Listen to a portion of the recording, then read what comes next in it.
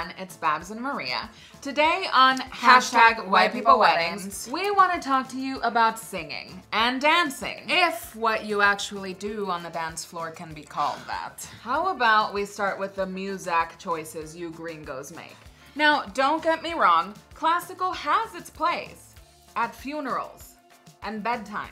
This is a party, people. Throw back your hair, push up your little white boobies, and shake what your mama gave you. Yes, girl, you should own that aisle like it's your runway. You should look so banging, even your cousin gets a half boner.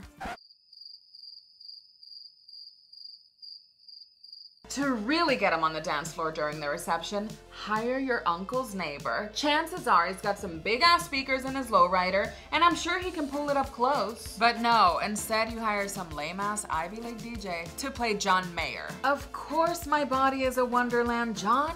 But I don't need to hear you whisper sing it to me 20 times. How am I supposed to drop it low to that sappy shit? Don't white people know Pitbull?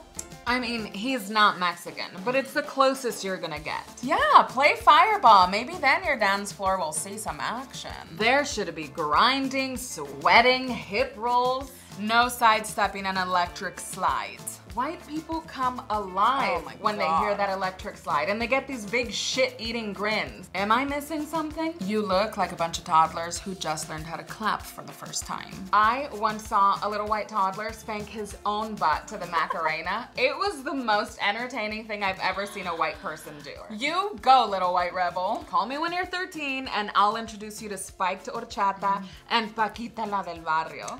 Write that shit down.